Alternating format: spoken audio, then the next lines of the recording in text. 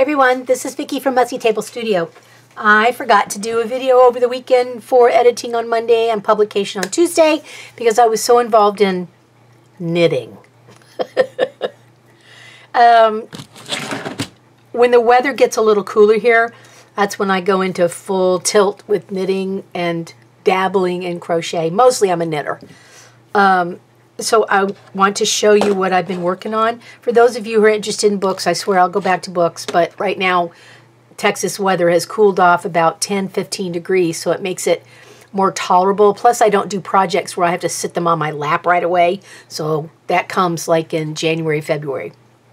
All right, so while digging through a bin that had old unfinished projects in it, UFOs, unfinished objects, I found this magazine from 2011 called Knitting Today, and right on the cover there is a knit beret or some kind of a knit hat. They're calling it beret.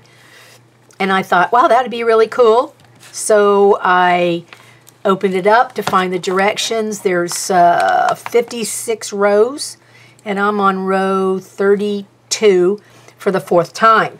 Now I've ripped this out and re-knit it, and ripped it out, and re-knit it, and ripped it out, and re-knit it, and now I'm re-knitting again. The reason is because of the needle sizes. This called for a size 10 needles, and I was like, whoa, those are big, but okay. I'm used to doing socks, so I'm used to, you know, very tight. This is like, yeehaw, it's all over the place. So it makes my hands hurt if I do too many hours of the big needles, and it's so silly. Should be more relaxing with the big ones because you don't have to grip. Not for me. So anyway, I'm on row 32, and I've been trying to slide down this piece of board every row to make sure I get my count right, and I stop and I count every row because a couple of times I had to rip it out because I had either too many stitches or not enough, and you need the exact amount of stitches because this is very exact how it makes purl stitches. It wants to expand this inside part with the purls, so when you add stitches you better add them in the right place. So that was part of the problem. Then I had to teach first I had to teach myself how to do knitted bobbles, which I have to say did not thrill me at all. I do not enjoy making these. It takes so long and it takes a ton of yarn. This was a either a 5 or 6 ounce skein, and I'm on row 32 out of 56, and we might be paying yarn chicken. So this is called, what is this? It's tweed. I thought I had the paper with me. Do I have it with me? No, it's a tweed. I don't know if I'll ever wear it or not, but I just thought it would be a challenge. I haven't knit anything besides socks or baby blankets in a while, so I tried something different. It's going okay. Anyway, so it started with 10 needles, and I put it over my head, and the whole thing flew over my head like a cowl. I'm like, no, this is supposed to be a hat. So I did not have size 9 needles, so I had to order those and wait for those to come from Amazon. Meanwhile, I ripped it all out and tried to start it again, but I had to wait for the 9s to get here. So I waited. They came. I knit and hated it. It was still kind of wonky.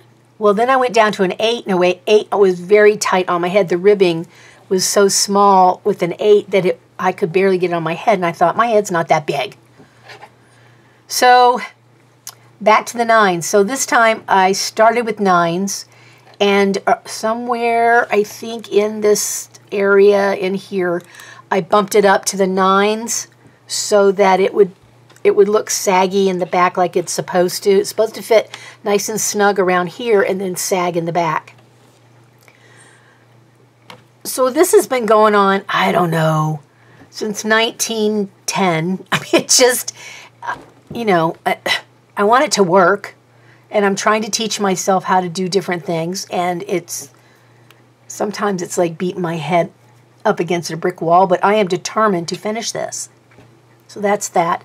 Let me go get the other projects. I forgot to put them on the desk before I started. All right, for project number 2, I'm I love knitting socks. It's my favorite thing to do because it's small and it works in the winter, summer, spring, fall. No season is exempt from great looking socks. You don't have to wear them all year, but you know, they're easy to do. And you can cram them in your purse, a very small project bag, and take them with you. So I have a ton of sock yarn, and I decided this year I was going to try to knit it down. So far, it has gone slowly because I've got 4. Now I'm down to 3 UFOs, and I'm slowly getting through them. All right, so this is the Vanilla Socks on DPNs by Kay Litton. And if you don't understand any of it, she does have a YouTube channel that's in blue. I bought this pattern last year or year before last when she had a sale 50% off of on her patterns. I think I bought 5. So this is like a beginner sort of thing, but I like doing vanilla socks. I love DPNs. So I got the pattern. Alrighty, so here it is. I cannot tell you what yarn this is because I have lost the ball band. It's been sitting in a container with lots of other socks, but most of them have the ball bands. Unfortunately, this one does not. All right, why is it? Oh, because of this. I got these all mixed up in my yarn bowl here that was gifted to me that I really love. Because when I go from room to room, all I just do is put everything in there and just pick up and move. And it doesn't slide off the table, so that's another good thing because I have a cat. All right, so here is sock number 2. And there's 3 needles in there because this is going to be the heel flap right here. This is the needle that has 36 stitches on it. I do 72 stitches on 2. Let's see. This was 2.0. The cuff 1 and 1 was 2.5 millimeter.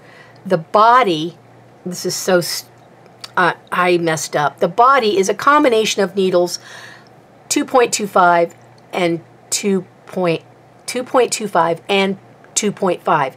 I forgot to take out some of the needles and put them in and thought, oh, well, they'll be fine. So what I did was, I messed up on the first sock, so I thought, well, I got to repeat the same mistake. Except for I can't remember how many of the needles, because I used 5.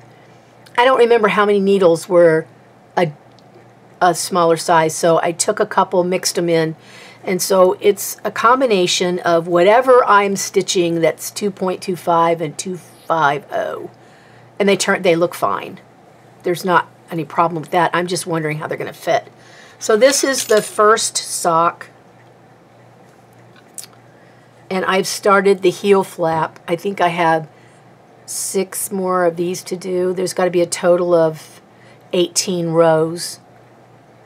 So that means there'll be 36 of these knit stitches. Or you can flip it on the back and go 2, 4, 6, 8, 10, 12, what? Just count 18 of these. All right, so that's that.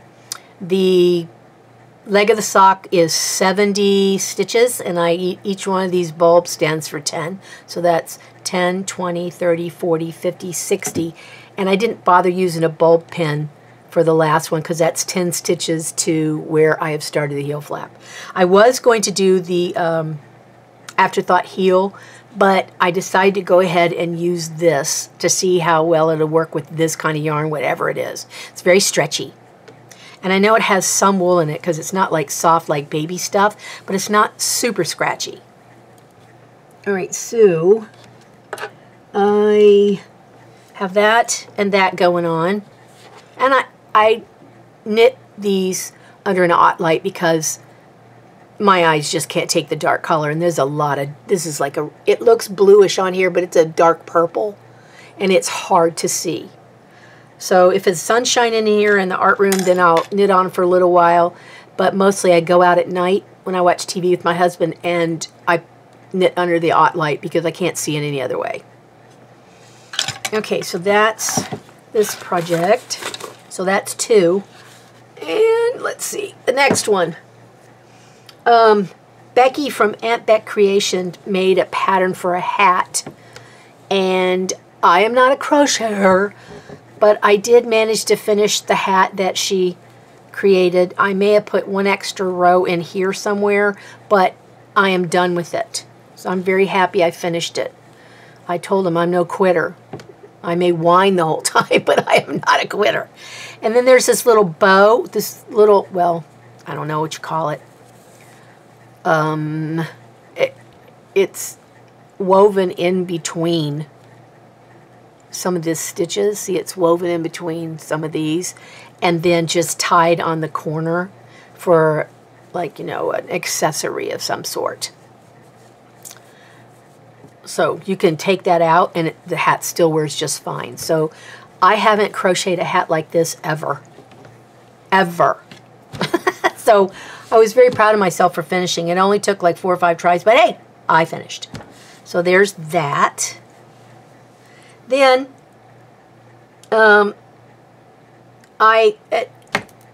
Becky at Aunt Beck's Creations posted a stitch called the Pebble Stitch, and I was like, oh, that's perfect for all these baby Afghans I've been knitting.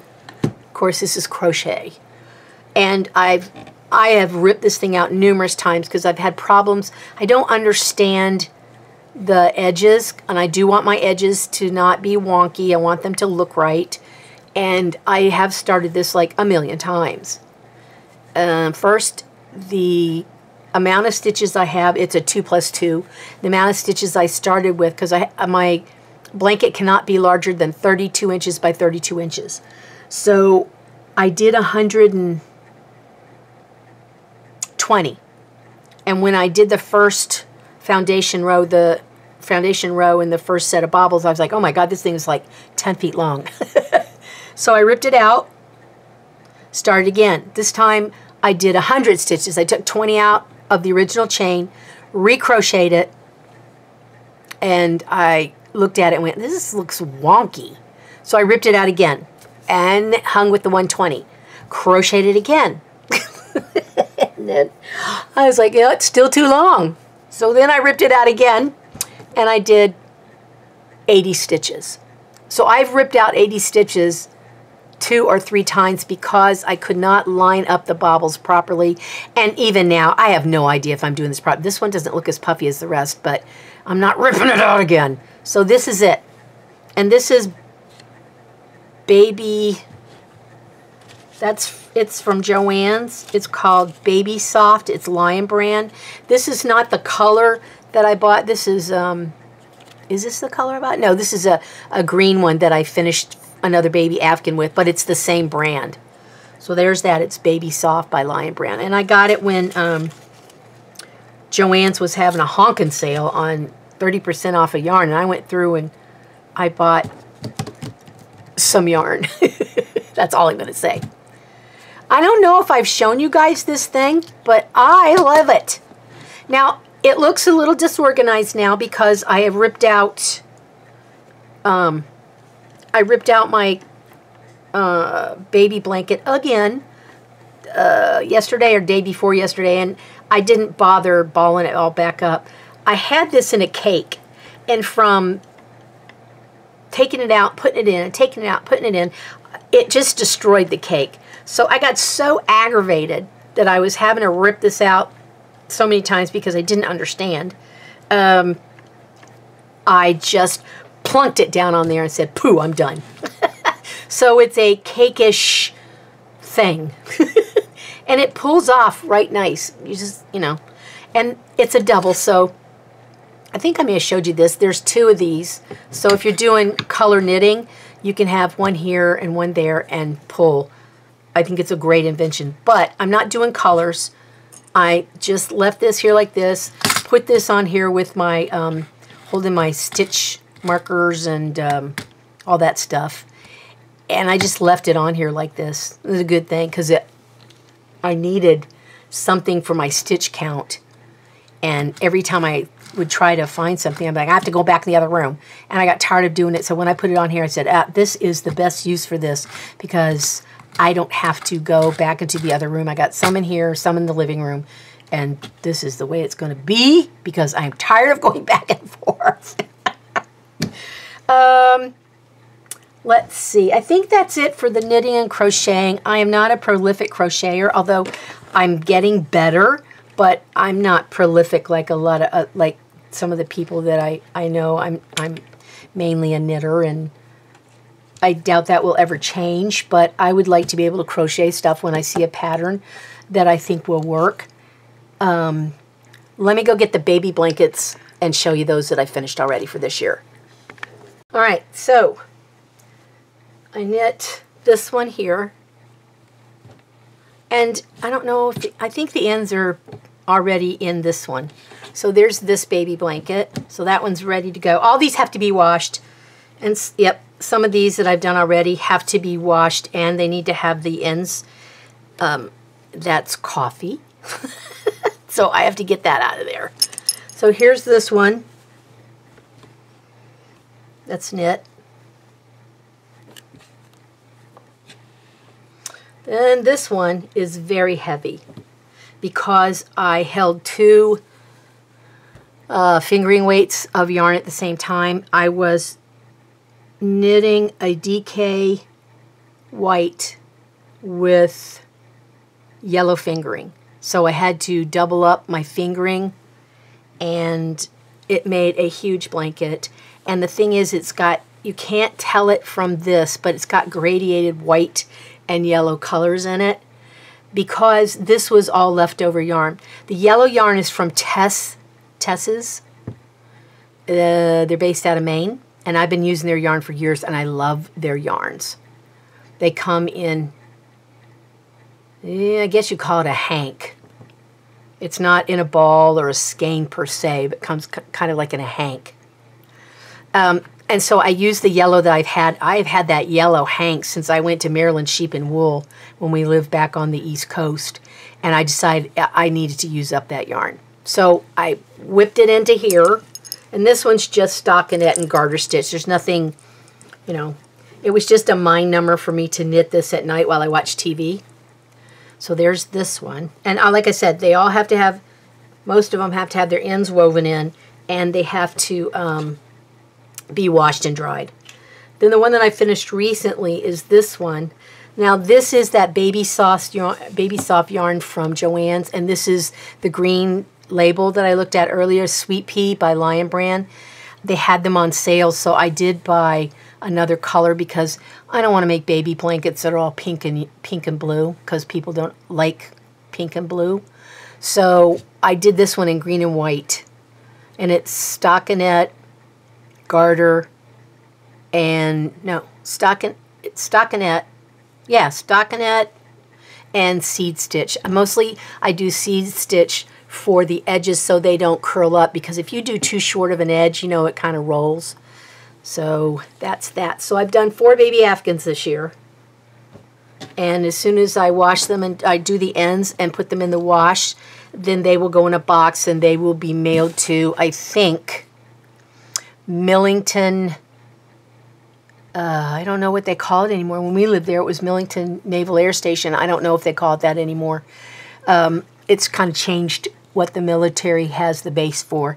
But I know that Navy Wives Club in Millington was asking for people to knit things for MWR, which is Morale, Welfare, and Rec.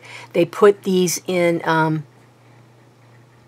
packets for young mothers that had their first baby or had a baby, I guess at you know, first time mom sort of thing. And they were asking for people to do blankets, and so I've done 4, and I'm very happy to send these on their way to some young mother who would love to have a baby Afghan. And this is the right time of year because some of these are kind of warm. This one is the heaviest one of the group, like I said, because it's double finger and it's a DK weight. These others are DK weights, but that's it. There's just one thing of DK weight. And then this baby Afghan here, you know, the one that's on the wheel, this is also 1 strand of DK weight. So it makes it weigh a whole lot less than this yellow one. This yellow one is for somebody who lives in Alaska. So that'll give me 5 baby Afghans to send. And yes, I know there's a lot of blue in here, and I don't have any pink. I have a bunch of baby yarn in the closet, but it's all the very finger weight stuff, so I have to hold it double, and then I have like balls like this, and then maybe a ball like that, and then I run out. And so then I end up going to Joann's to buy more yarn, which defeats the purpose of me trying to finish this stuff. So that's where my situation is. at the current moment. So I thought I would share that with you. I have not made any books or done any artsy-fartsy stuff in a while. I have been doing some Inktober's and Tangle stuff. I'm not really thrilled with the prompts, but I'm trying to hang in there to finish a book that I started in 2009, which I've shown you guys in a previous video. I mean, 2019, sorry. Jeez. Anyway, so that's it. That's my update. The next video might be of a place called Cedar Chest, or I might try to do 2 videos one week. We'll see how it goes. Editing videos within a video is kind of annoying, but I'll have to put music to it because we were in a flea market, antique market, and there were lots of people around us talking, so on and so forth. So I couldn't give any commentary to anything because there were people talking behind me looking at stuff, and so I'll just try to do a voiceover and put music to it. It's just very interesting, the things that I found in there. I left not spending one dime in there. So when we got to McGregor, I saw the sign for Waco, and I said, how's about we drive to Waco and I go to Joann's? Oh, big mistake. I had to go to Joann's because I didn't have enough green to finish this. I had enough white, but I needed another skein of green. So now I have the skein of green somewhere that's not big enough to finish anything, baby yarn, DK. And I'm like, well, poo, this defeats the whole purpose of me doing this. You know, it just happens. Alrighty, so that's my status. So that's what I've been doing. The weather has gotten a little cooler here, so I went out to the garage and I've been cutting projects for Artemat. I tried to get all my cutting of the wood in the fall and winter months and then live off of what I've made in the summer months, because that garage is like 120 degrees and I just can't sit out there and cut stuff up in that burning garage. So I try to cut all my inventory up in standard sizes so that I have them when I want them, and all I have to do is glue them and paint them. So I'm prepping for, I guess, late fall, which is like now, and in the spring. Probably starting in November, December. Probably won't start till January. I did it for a year with no break, and so I'm taking a break, and I'm going to knit for a little while. And once I get this stuff in the mail and get these other UFOs done, I will finish a 16-year-old UFO,